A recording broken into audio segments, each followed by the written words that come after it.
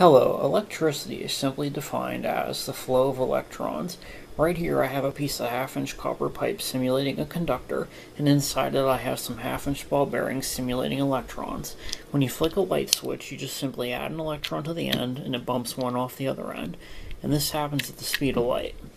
Now if you can track the electron, it actually moves very slowly through the conductor, and sometimes it may not even make it to the other end. In an actual conductor, you take the size of the electron times the cross-section of the pipe, and that's how many of these lines of electrons would be in it. The rate at which the electrons flow is measured in amperage. The bigger the conductor, the higher the amperage. Pretty much with electricity, all you're trying to do is control heat. If you have too much heat, you need a bigger conductor. If you have too much amperage flowing through too small of a conductor, it's going to heat up really quickly. I still say that electricity, magnetism, heat, light, and gravity, as well as time, are all the same thing, just different forms of it. I look at magnets as a high voltage battery. It's just like static electricity. And basically gravity is just a different form of magnetism if you want to look at it that way. And I mean, gravity bends light. I mean, that was one of Einstein's big experiments during the solar eclipse. He was looking at the stars behind the solar eclipse, and the sun was actually bending the light from the stars because they were in a different place than where they should have been.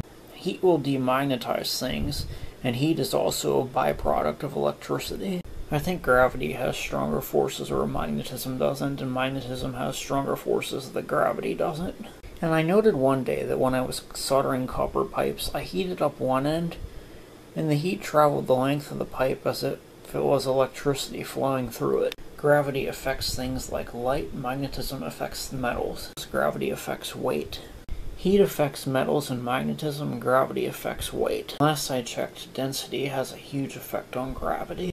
And where time comes into the equation, it takes time to heat stuff, it takes time for gravity to attract stuff, it also takes time for magnetism to attract stuff, it takes time to magnetize things. Maybe the kind of time we're thinking of is just the opposite of it. Well, thanks for watching. Please subscribe and I hope you're feeling inspired.